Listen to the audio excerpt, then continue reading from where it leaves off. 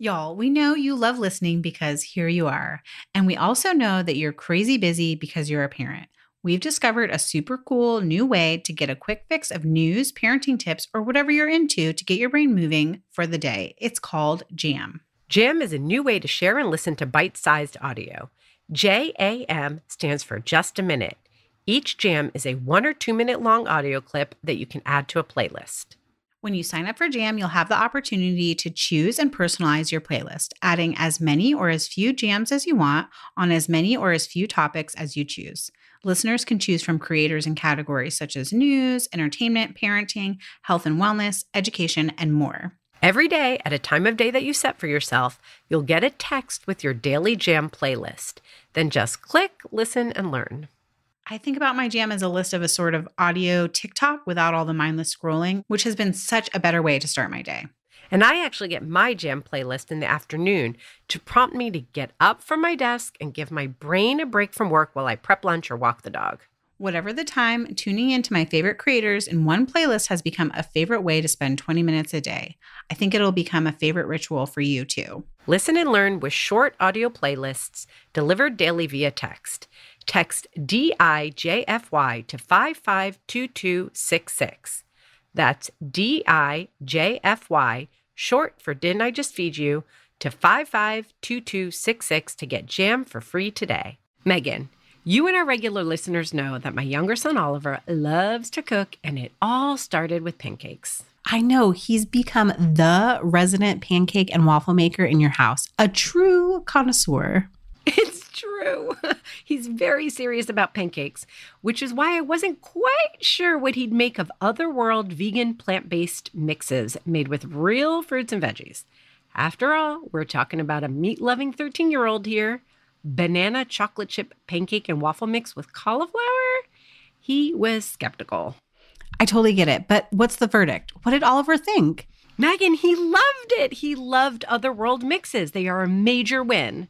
Guess what? Me and my family love Otherworld too. My kids are obsessed with the apple cinnamon pancake and waffle mix with added sweet potato and dates, and they offer original and blueberry flavors, both with zucchini and dates.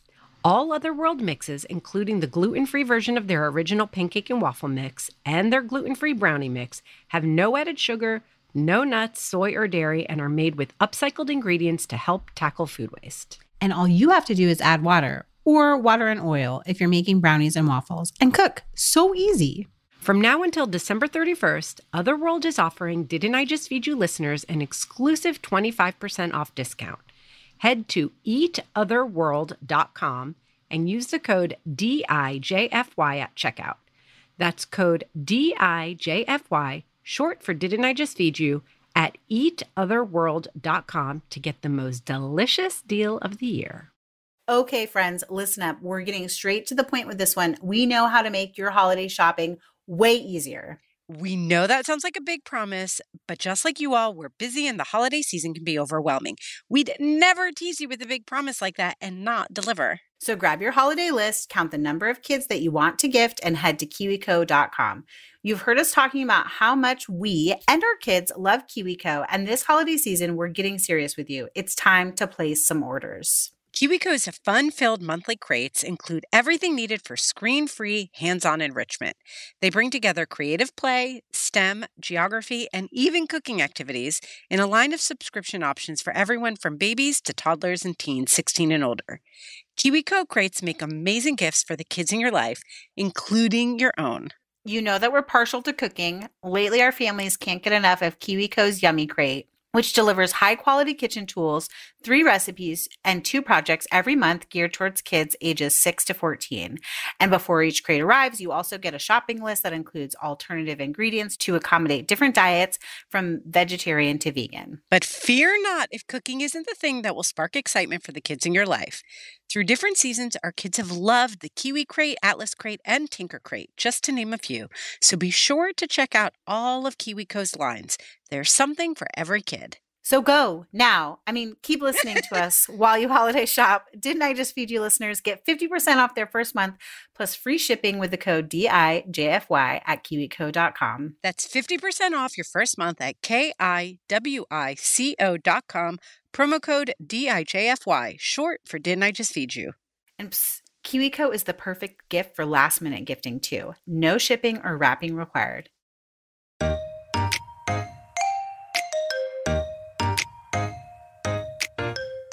I think I communicated clearly. I was like, Ella and I are in a little bit of a tense moment because I asked her to get off the phone with her friends. And I'm also upset with her because she was playing a game where they're promoting body dysmorphia and disordered eating. And so to both things, he was like, I think that you're overreacting.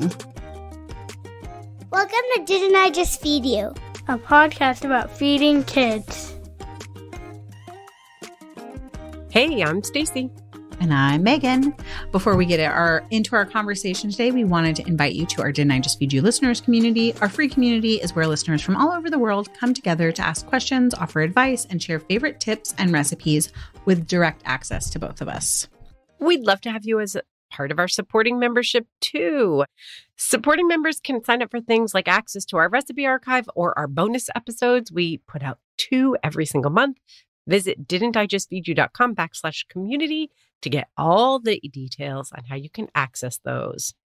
And if you can't join our community or become a supporting member right now, you can always support Didn't I Just Feed You by leaving a rating or a review too. This week's episode is a little different. Stacey and I started a conversation just like in one of our regular meetings and hit record on a conversation just between the two of us as moms, as friends. I do want to put a TW trigger warning on it to say we're talking about disordered eating. We're talking about kids with disordered eating, our own personal experiences. So if that is not for you, maybe go take a look at our archives and listen to something that's going to put you more in a holiday groove. I want to address that because I feel like it might seem like a strange choice as we're gearing up for all these holidays to air this episode. But Didn't I Just Feed You is really about the totality and complexity of what it takes to feed our families. And the bulk of that, for most people, we try to reach as many different people as possible in all the different places where we are, regardless of what you eat, what kind of budget you're working with. For the most part, we all parents think about it in terms of just churning out dinner day after day after day after day after day after day. So that's morning. Why so many of our episodes and morning, like a sad and morning. Most of our episodes are just about like cooking and food and tips and recipes and all that good stuff. But we really want to bring our whole selves to this. And, something came up in your real life just the other day. Over Crunchwrap Supremes. Over Crunchwrap Supremes. And we were talking about it as friends, and it really felt like this was something that we wanted to share with our audience because this is how it happens. You're chugging along and you think everything's fine, and then your kid is like, I want to be a vegetarian. Or you get just, you start feeling anxious about like what they're eating, and you're like, is it really what they're eating, or is it me and my issues? Or, you get a new job and something happens. Like, these deeper issues around food bubble up, and they bubble up at any time. You don't always know it's about to bubble up. We should have aired this around Halloween, like bubble, bubble, toil and trouble. Yes. So, I do think that the holidays is a time when eating disorder stuff comes up a lot. It does. A lot of stuff in food media about like controlling what you eat and like, how do you not eat too much? And it's so gluten, like how I've seen literally, like, how do you go to that cocktail party and not gorge yourself? Yes. That's not what they say, but like, that's what it is. It's like, yes. How do you control your eating? How to enjoy the holidays without getting off track. Yes. There you go. That happens a lot. We're eating with family members. It's not just our immediate families. We're going to grandparents and we're eating around the people who raised us. And sometimes that might bring up issues for us, or they might start commenting on what our kids are eating. So it just seemed like it bubbled up. It's real. This is what we're going to air. Let's just do it. Because we try to air as much in real time as we can. Yeah. Yeah. So let's jump into the recording. Let's do it. Okay. So I had this weird experience with Ella this week, which was Brian and Emmett were at football practice. So it was just the two of us. I was prepping dinner to try to have it be ready for when the dudes got home. I went into her room. She's like playing a game with her friend they're like doing a FaceTime audio call, and then they play Roblox together. And I was like, hey, can you come out? I'd like to know what you'd like in your crunch wrap before I prep it. And she's like, okay. And then she did not come out. So I was like, it. I'm just going to make her like a crunch wrap with the things that I think she'll want in it. I didn't do like salsa or sour cream or any lettuce. And when she finally came out, she was like huffy and puffy. She was still on the call with her friend, and they were playing some game because they were having a conversation about it. Like her friend on the other line was saying this. Ella was also saying it. They were playing this game in Roblox. I don't know what it was called because I like immediately shut it down and also shut down. But where their objective was to get as skinny as possible. And they were both on a hunt for lettuce because lettuce is the thing that you want to eat in order to get skinny in this game. So there's that. Like that's a whole subject that we could get into. Like, you know, we're very trustful of Ella and the games that she plays. This is the first time I've ever encountered anything that I found even mildly offensive listening to her play games. I think I was like a little bit like rude to her when I was like, hey, you guys need to stop playing that game immediately. And I would like you to get off your call. In part, I wanted her to get off the call because it was time to eat. And I was already annoyed that she hadn't come out and told me what she wanted. It feels like it was probably worth short-circuiting that play or that line of thought that they were traveling down together. And she immediately pushed back. She's like, Mom, it's not that big of a deal.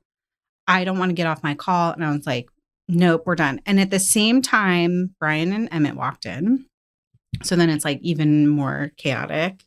Yeah. I serve up Bella's Crunchwrap Supreme to her. She's like basically refusing to eat it, even though I think of it as like all her favorite things. Like there's refried beans, there's taco beef, there's like a crunchy tostada, which she likes. There's cheese, which she likes. And it's all wrapped into like she loves a bean burrito.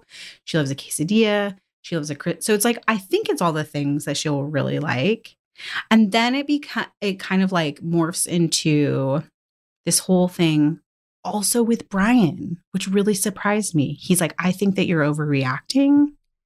And he's like getting snippy with her about not eating. He thought you were overreacting. He thought I was overreacting. Okay. And come Can like I sit with us. Pause for a minute. So she's saying, no, I don't want to eat. What was your behavior that you were doing that he thought was overreacting? Just like getting frustrated with her?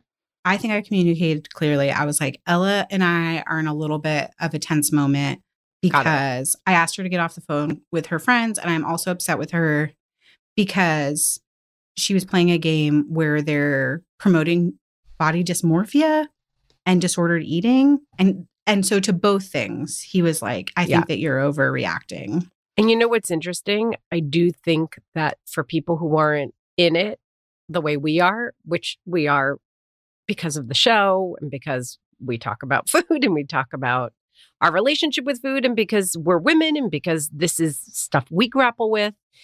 Sometimes like I have found that putting words on it, which just is a way of labeling it because we're in it and we're in the conversation, makes it feel like different or bigger to people who aren't in the conversation, like Brian. So then when you say something like, I think it promotes disordered eating, it makes it sound like you're saying some like huge, heavy thing. When in reality, you understand disordered eating to mean this pretty wide range of behaviors. And eating lettuce certainly fits. Right. Eating only lettuce, right? Like eating not only just lettuce. Like eating lettuce as part of a regular diet. That's what I meant. Yes. And But it probably sounded scary to him to hear those terms, maybe. I didn't get that impression from him. And there's also the other thing that happened later, even after we talked to Ella, because I continued to be upset. I found the whole incident, even the follow-up conversation with Ella, which I felt like went really well, I found it very triggering. Which I hate that word, but I found it dug up, unearthed some of my own feelings about my own disordered eating. That made me really emotional. Also, I'm like pre-period, so I'm highly emotional anyways. I think it's a pretty emotional thing, but yes. When Brian was like, why are you still upset? You're like sitting on the couch crying. I'm like, I've been dealing with disordered eating since I was 10 years old. Yeah. And there's a statistic, I'll find the source for it, that 54% of 10-year-old girls report having dieted or being on a diet currently at age 10. And then that trend continues upwards as girls age. So it was both this thing where it's like, this is a real inflection point for me in my life. And I feel like I already wasted so much time, so much energy trying to fit a diet culture ideal. And I'm so scared of it for Ella. And she's hard to eat right now, or she's hard to feed right now. Like, she's very picky. She wants a lot of highly processed food. Even things that I think are her favorite, sometimes she turns down and without explanation. And on most nights, it's like I can handle it internally and just be like, okay, do you want a bowl of cereal instead? Can you make yourself a peanut butter and jelly? Like something, because you need energy for soccer practice or whatever.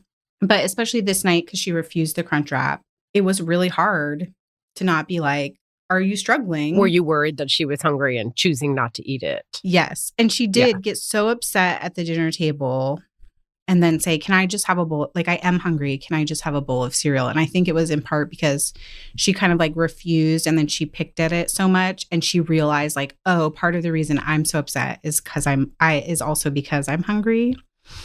But it was like a really weird experience with Brian where he was like, I don't think that statistic is true. I'm like, I'm pretty sure it's like from the National Disordered Eating Association. I'm sorry. Is this one of those moments where we get to say like, so many people, I'm trying really hard not to make it gender binary because the gender binary doesn't exist, but I'm old. So I don't know. I'm going to just use shorthand here. I hope everyone forgives me. But in my experience as a female identifying person who has also, I don't know, it's funny. I don't say that I've had disordered eating. Like, that's not something that I identify with, although it might very well be true. But I've definitely thought about my body and my weight since I was 11. Like 100%, like how I look in clothes, how I feel, like, am I heavy? Am I fat? Like, am I chubby? What's the deal?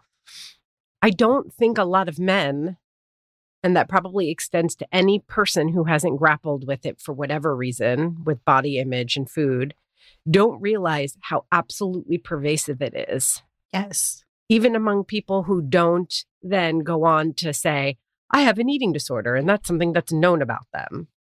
That there are all these levels of disordered eating and body dysmorphia that I don't know a single peer or girlfriend of mine who doesn't exist on that spectrum of have some sort of body dysmorphia. Yeah. And like have their eating, I don't want to put disordered eating on everybody, but like, and their eating reflects that at different points in their lives where they're trying to like control their eating or manage their eating in some way in order to reach some body goal. Like you said, disordered eating exists on a spectrum. And even more so in the last 10 years, they're starting to use like the orthorexia label for people who maybe their goal ostensibly is not to lose weight, but to like eat in this like highly optimized way for their health. So I think if you, I'm gonna put a challenging thought out here. I think if you eat for any other reason than to just be like satiated, so like you're hungry, you're eating because you're hungry, you're eating what you want to eat. I think if you're eating with like all these goals and parameters around it, maybe you have some form of disordered eating. And then I think that makes it like this really big, broad category of people who have that experience. Yeah. And I do want to say, because we are touching on gender identity a little bit, that there is actually a lot of research that is coming out about how hard it is to diagnose disordered eating in men, and also people who are fat, who identify as fat. Like, they can't get a diagnosis, even though it exists in every single body form, gender identity. It's a really interesting disorder. And this is the other thing that I brought to Brian, is like, it's often, disordered eating is also often a precursor to other mental health disorders, whether it's anxiety or depression or bipolar disorder, because some of it, outside of like the cultural implications, is also hormone stuff in your brain and like having weird hunger cues. So that's what happened. That's intense.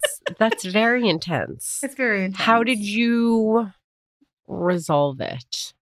I mean, I can tell it's resolve is a funny word because it's clearly not resolved for you. How did you close it out with Ella?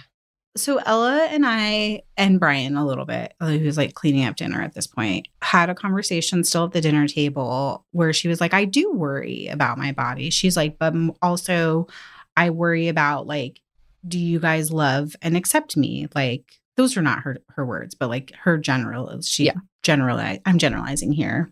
And so we had this conversation about, like, you can't always believe everything that you think, because we're emotional beings. And so sometimes you have to like sit with if you're having this thought, like, nobody in my family likes me, they all just wish I would be quiet and go to my room and take up less space, to like pause that thought and really think about, like, okay, well, they provide a safe place for me. There's always food available to me. They come in and invite me and include me to be part of family stuff or just check on me. Thinking about those things first, because maybe your mind is telling you something that's not true, and you need to remind your mind, like, no, I am cared for and I am loved and my family does want me to be included.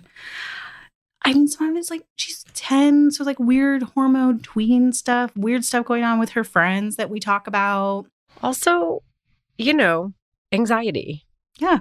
As someone who has a lot of anxiety around her, a kid with an anxiety, a partner with anxiety, it's around the age when it starts to present. Isaac's first panic attack was, maybe 6th grade, but like then once it escalated to that point, he doesn't have panic. He's had like 2, but like, I think he had been exhibiting symptoms of anxiety leading up to it. And that was like a breaking point. And after that, he was like, I'm anxious.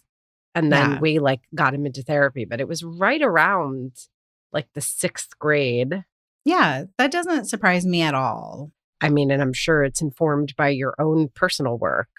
Like, the idea of talking to yourself about your thoughts comes a lot straight out of like therapy for anxiety and depression. Yeah. Right? Yeah. Like stopping the thought, understanding that these are the kinds of thoughts that are going to live with you. Like, this is who you are. It's okay to be okay with them. And then to like stop them and reflect on them differently, or to like to have a place for them. Yeah. To be, that isn't everything I think is right, and I have to believe everything that my brain tells me. Right. But it's true that I do think a lot of eating disorders, from what I understand, are connected to control and anxiety. And especially if you're an anxious kid, an anxious person, being able to control your food and control your body just feels like such a relief in a world where you feel like so much is out of your control. 100%. And then we also tied, because I was really, at this point, I was still kind of angry, especially at Brian, because I was like, how can you not think this is a big deal? Like, if she was playing a video game where racist things or homophobic things were being said, he would have no problem immediately be like, you're done with iPad forever. I'm gonna like smashing it on the ground. But because it's like diet culture and he can't relate, he was like, what? And so I did have to say, like, to both of them, I was like, diet culture is so deeply tied to white supremacy and like values certain body types as a way to control women. And I don't know where I'm going with that thought, but I did share that with them where I was like, I'm not just upset because it's my own personal experience. And I find hearing that conversation between a 10-year-old and an 11-year-old really upsetting as part of a game.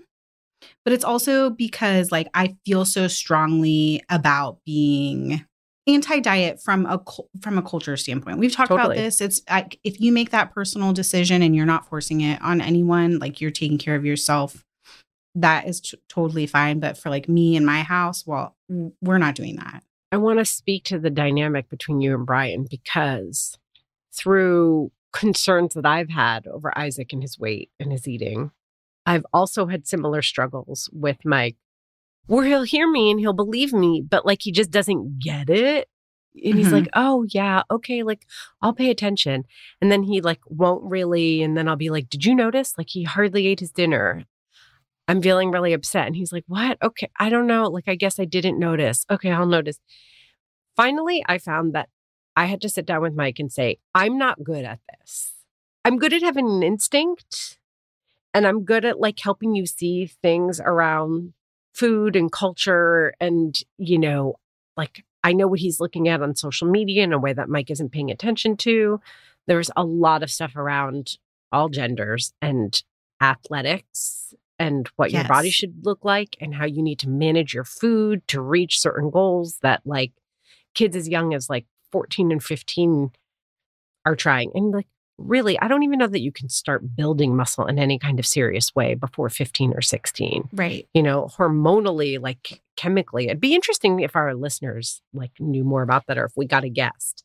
But I know. I think that's one of the goals for next year, right? Is to kind of like get a sports dietitian and someone who can really talk to us about that. Because I think you're right. Like if your body's, told me. Yeah. If your body's so focused on like growing up, like developing as into a fully grown human body, like how can you have anything extra to expend to bulking up? Totally. As good as I might be at this stuff, I'm also clouded and emotional because this is personally triggering.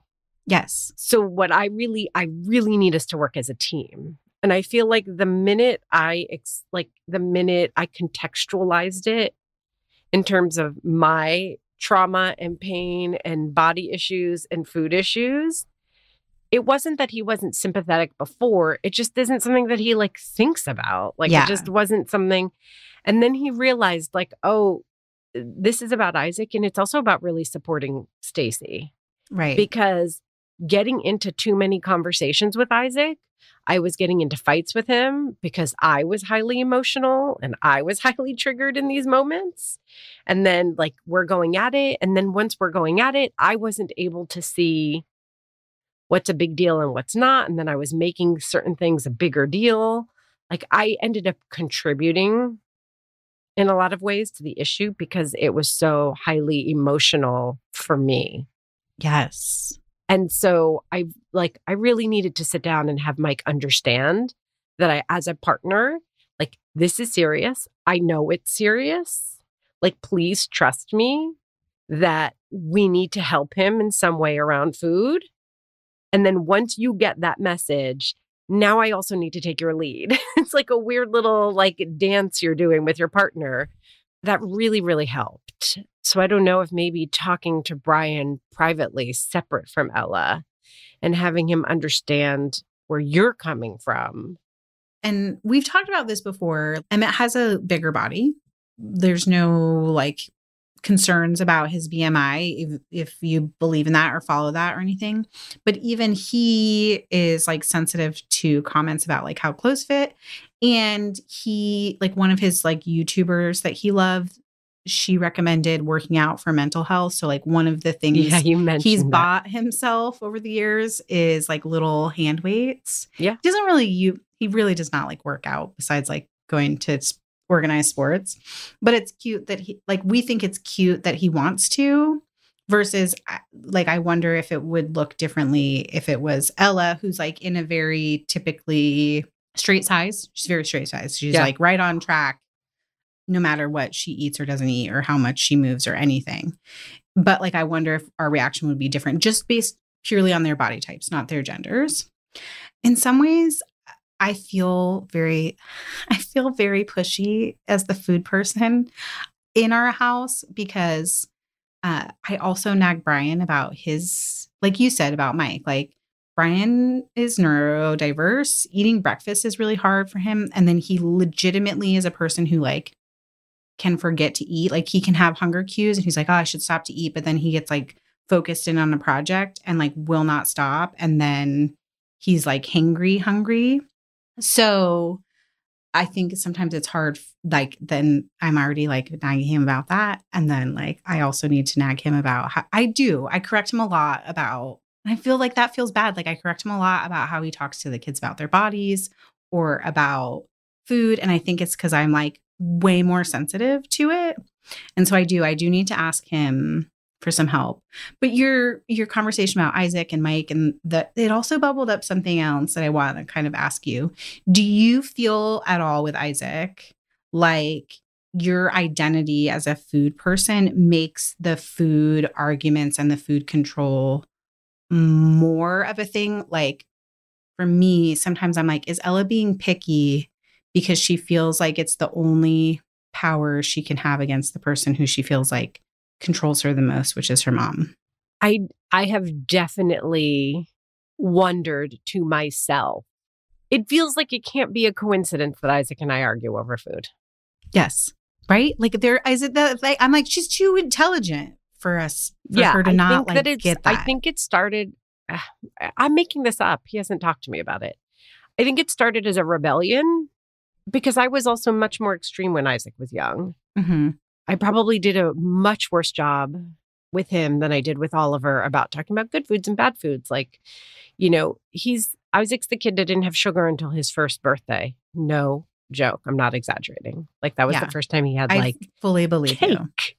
You. Isaac didn't have any McDonald's or fast food of any kind, like maybe once by a babysitter.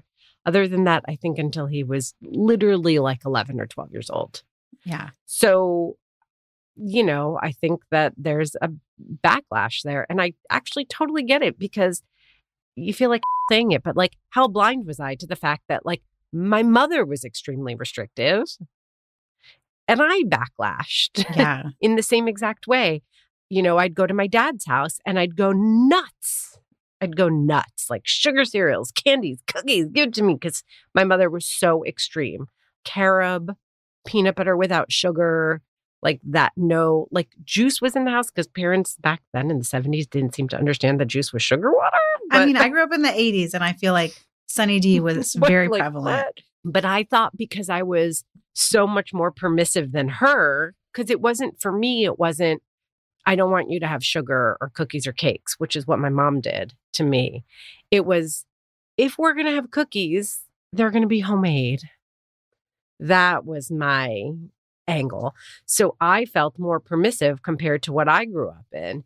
But now when I look back, it really wasn't like he had a house where there was like never Oreos or goldfish or, you know, he had like Annie's fish. But kids pick up on that stuff. That like, oh, there's only certain brands she's buying. Like, why don't I get the goldfish? I am only getting the Annie's. I think it's the same thing, but I'm communicating a value. Yes. In making those decisions. And like, if they don't have Annie's, then we're not going to get goldfish crackers at all because I won't buy the goldfish brand. Like, why? Kids pick up on that. They go to other people's houses and other people's are like, we never have that brand. You know, I don't think it's conscious. I don't think he knows. But like, I think it's clear and they're smart. And so as soon as he could, he rebelled. And he leaned really, really hard, just like Ella, into processed foods, fast foods. And I don't know, like, you know, it's always really tough because those foods are part of life. Go for it. Enjoy it. I like them too. The thing is that I think when you're young and your brain's still developing, you're a teenager, like it feels good. It hits all the like fat, sugar, salt, deliciousness. like he, at the same time as leaning into that as part of his rebellion, kind of lost a taste for, most vegetables. Mm-hmm. And then it becomes more and more extreme. And now all of a sudden, like you barely eat these homemade meals. And I have said to him over and over and over, I'm not trying to restrict you. Eat everything you're eating. And then also eat more of the dinner that I'm serving you. Eat a healthier breakfast. Add some vegetables. Like I just want, you put a dinner in front of him that's well balanced and he eats half of it. And then he's like, I'm full, but leave it on the table. I'm going to come back to it later. And we leave it on the table. I go upstairs to bed. He does go back to the kitchen at 10:30 at night. But is he finishing that dinner? No, he's going and rummaging in the snack cabinet. So what started as a rebellion, I think, against Food Mom kind of snowballed into this thing. Yes. And I also think siblings, and I think you guys might have a little bit of the same dynamic brewing also. We do. Right? Where siblings also define themselves against each other. And Oliver is the one who cooks and loves to eat everything. And he likes Wingstop and fast food and Taco Bell, but he also loves my Brussels sprouts done a certain way. And he's like, oh, you're making broccoli? Great. Can you please roast it with a little Parmesan on top? He's that kid and he's baking and he likes being in the kitchen and he experiments. And so Oliver takes up that space, which I think makes Isaac lean even more into the, I don't care about food. Yes. I don't want to cook. I just want to order Wingstop, and that's that. Yeah, we 100% have that. I think that Ella views Emmett's love of sushi as more of an approval because we're more interested in going out to a sushi dinner all together than begrudgingly doing Wendy's drive-thru because that's her pick.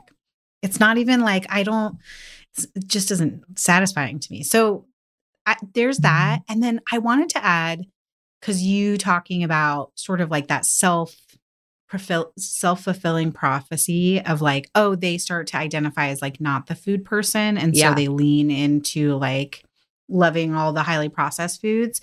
One of the things that bubbled up in that conversation with Ella, where she was like, I feel like you don't like me, etc., was she was like, I am a picky eater. And I was like, no, you're not a picky eater. You eat a wide variety of foods. You're not by any stretch of the imagination a picky eater. So you should stop thinking and operating like that.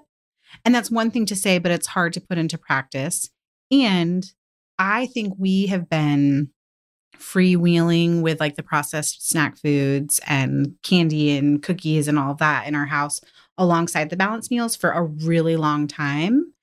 And now it's to the point where, like you said, she's I don't want the Annie's bunnies. I want the giant box of goldfish. Or I don't want you to stovetop pop popcorn for me and put real butter on it. I want the fake butter. She literally said, she's I want the fake butter microwave popcorn. That's all I want to eat.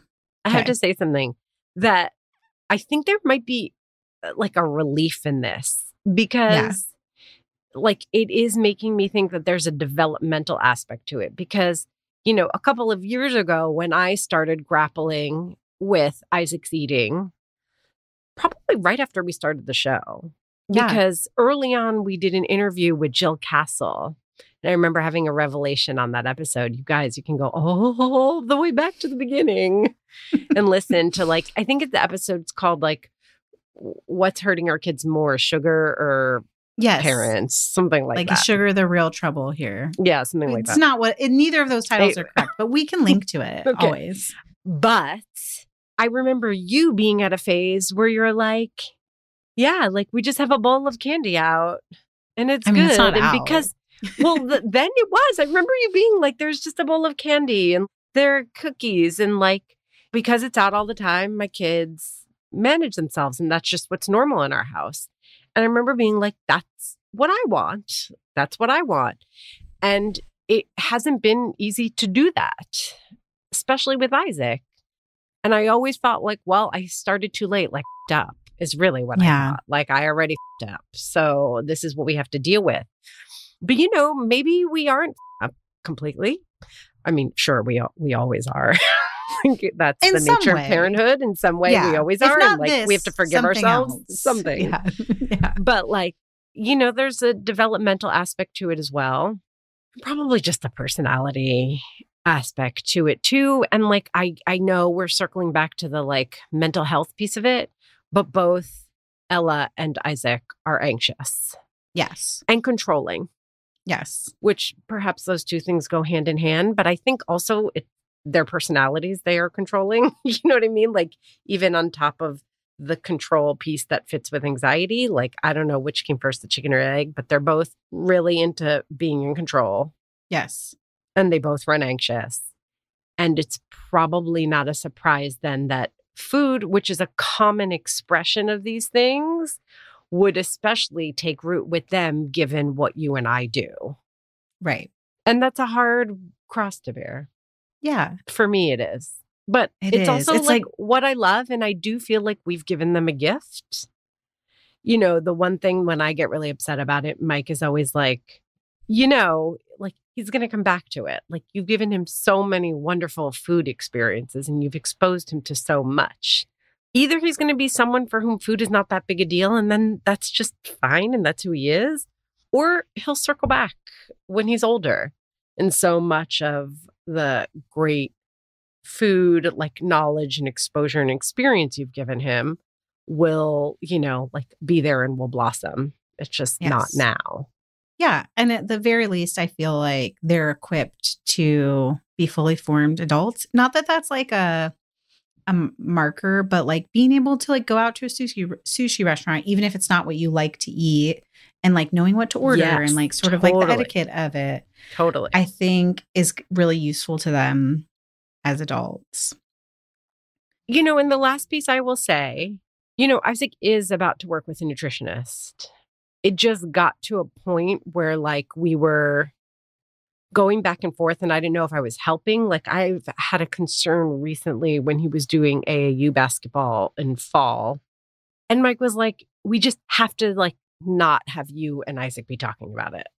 Like, that's what it needs to be.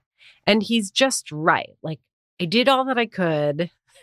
I had Mike started to say like small observations like, oh, did you eat before the game? And Isaac immediately was like, not you too. Like, he started to distrust Mike because he thought that I was in Mike's ear. And so finally I was like, I found a nutritionist who works with athletes and her focus is more performance. It's not about like overhauling his diet. It's more about thinking about how what you eat impacts your performance for workouts, for games, like what to eat before, what to eat after, like how to think about how food becomes fuel for your goals as an athlete. And he was really resistant. And I was like, just have one conversation with her. And if you don't like her, then we won't do it because I know it won't be fruitful if she's not invested. Right. And he had one conversation with her and he really enjoyed it. So he's going to speak with her. So I will say that I do feel like, we can say, oh, it's us and like how we parented and mistakes we made or mistakes we didn't make. It can be all these things and they're anxious or they're controlling.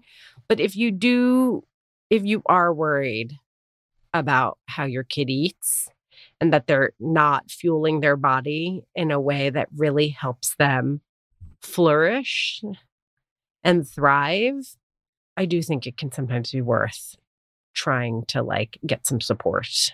Yeah, a third party, whether it's mental health or a nutritionist or something.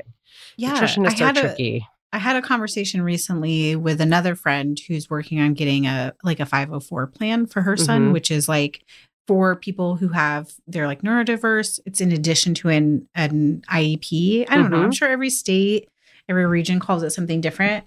But she was like, we're working with a physical therapist. We're also adding a nutritionist. We have like a therapist.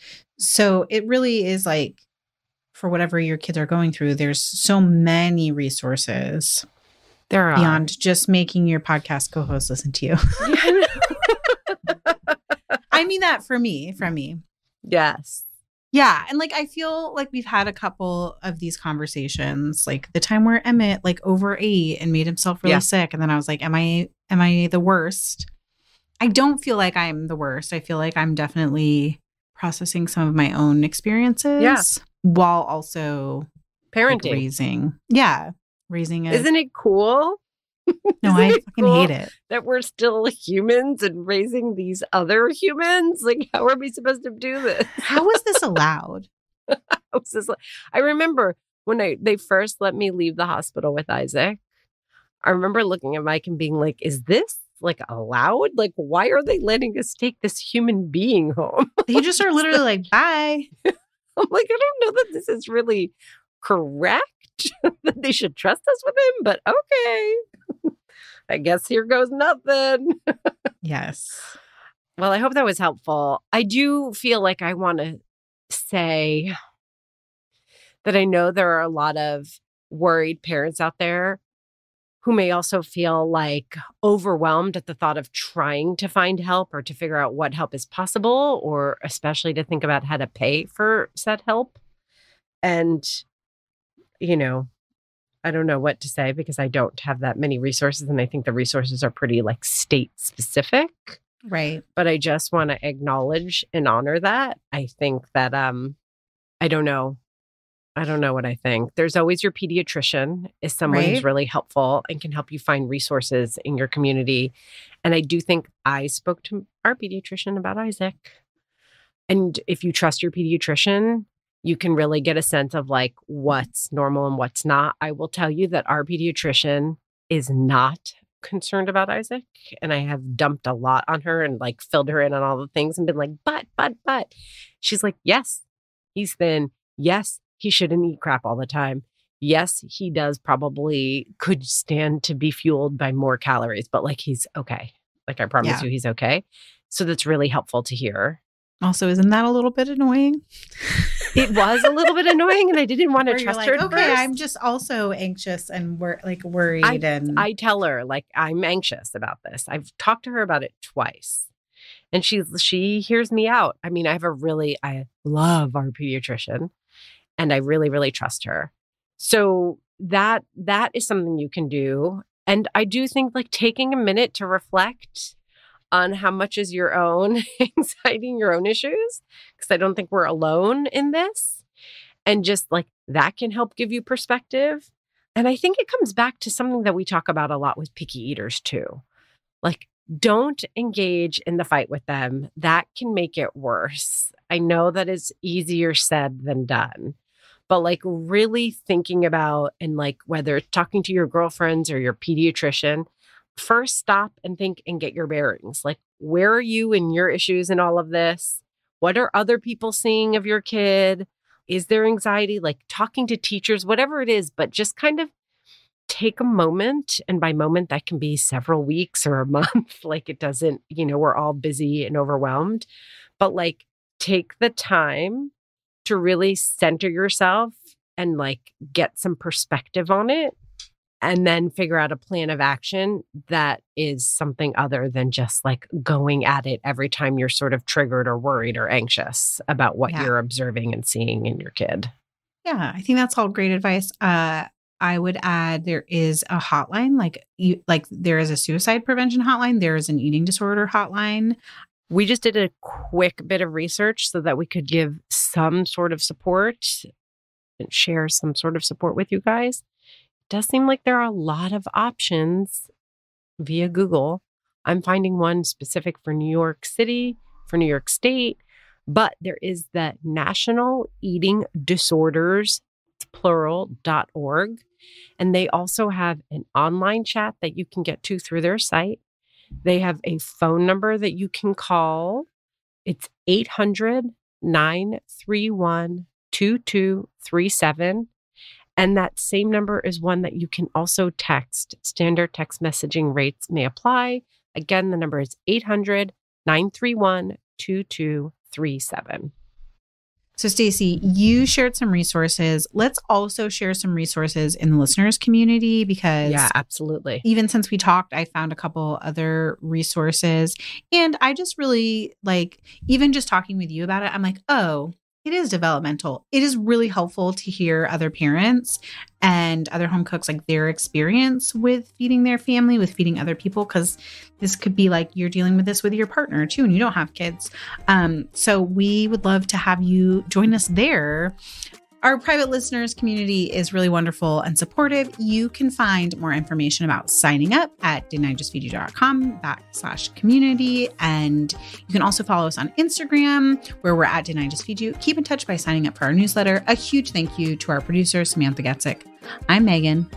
And I'm Stacey. Stay sane and well-fed until next time. Be sure to subscribe to Didn't I Just Feed You wherever you're listening. And don't forget to rate and review.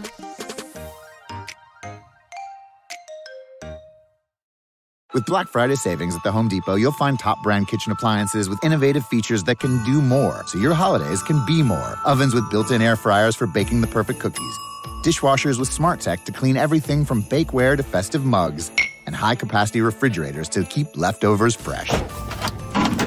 Final days to shop Black Friday savings and get up to 30% off, plus instantly save up to $750 on select GE kitchen packages at the Home Depot. Ends November 30th. How doers get more done. Offer valid November 2nd through November 30th. U.S. only. See store or online for details. It only happens once a year. JCPenney's cyber deals are back in store and at jcp.com. Through Wednesday, fill your cart with deals like Yes Please diamonds and gemstones, now $19.99 each. Or use your coupon inside the JCP app to save up to 50% on small appliances and cookware from top brands like Keurig, Cuisinart, Calphalon, and more. We got your holiday. JCPenney offers good on select items through 11/30. Exclusions apply. Jewelry excluded from coupons. See store or jcp.com for details.